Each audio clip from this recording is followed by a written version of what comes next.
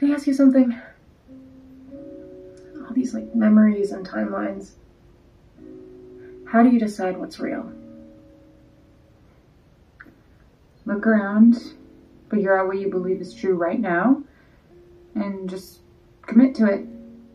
Just a quick awareness of, showing how the symbols speak for itself, or once you know like what a crystal is corresponding to, what a metal corresponds to, and just certain gods or deities, correlate to or correspond to, you get the bigger story. But in this old post on Discard from the book on Lilith, it talks about wearing silver and turquoise stones in order to protect from the, basically to protect the children and protect them from the Lilith energy. Again, with the storyline of Lilith coming in to,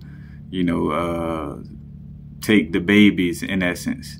Of course, there's deeper implications, but we just talking about this right now. But you see how, like, all right, silver and turquoise is valued by those who's trying to, quote unquote, protect themselves from the Lilith energy. So we could see that certain cultures that highly value silver and turquoise, aka some of the, like think of the Navajo tribe or some of the indigenous tribes, especially in that New Mexico, Arizona area, specifically more. But, across the board, we don't want to make it, again, like just one space. But anyway, with the fact that those tribes value silver and turquoise very highly, then one could, say, along with other, evidence that, they may not align with the quote unquote Lilith energy on that level, so to speak,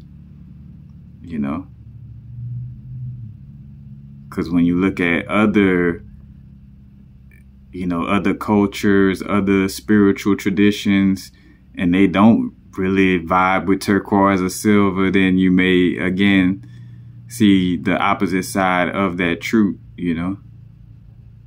But just a quick one, again, just seeing how the symbols and everything correspond and correlate. That's very important, because again, from our dreams to being in this more dense dream realm, understanding the language of symbols is very key and important. But now as a vibrate, y'all know what it is. And again, this is a post from the Discard server. It's on my computer screen, so it's kind of, but yep, in the book section.